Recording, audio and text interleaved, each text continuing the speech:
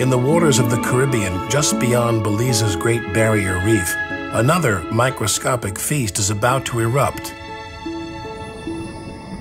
An irresistible lure to the largest fish on Earth.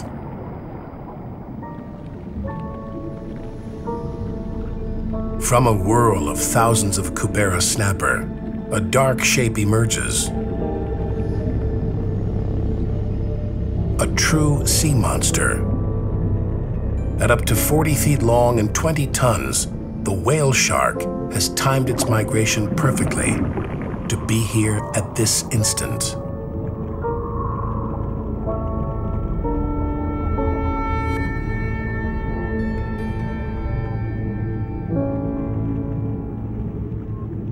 The shark has no interest in the snapper themselves, but something more precious, their unborn young.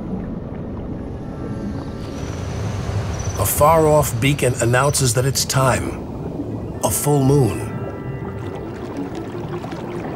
And it begins.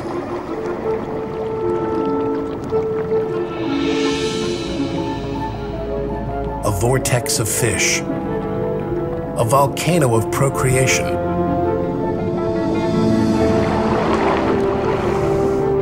Erupting as females release eggs and males release sperm. These spasms of milky lava are why the whale sharks have come, to vacuum in massive quantities of eggs and milt.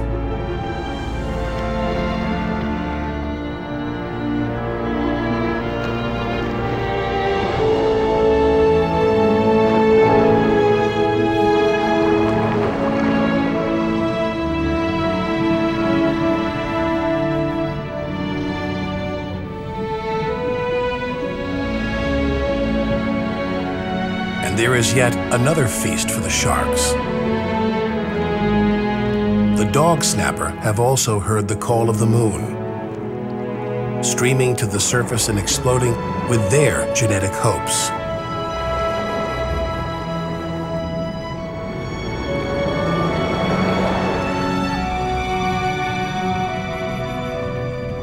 Then they surge back to the depths, their procreative duty done.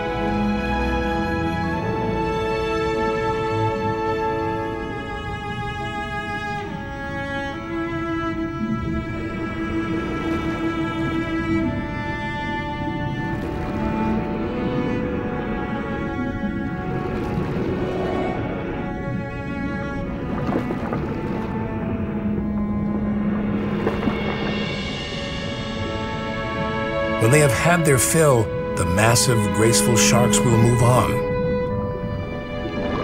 in search of the next brief gift from our bountiful seas.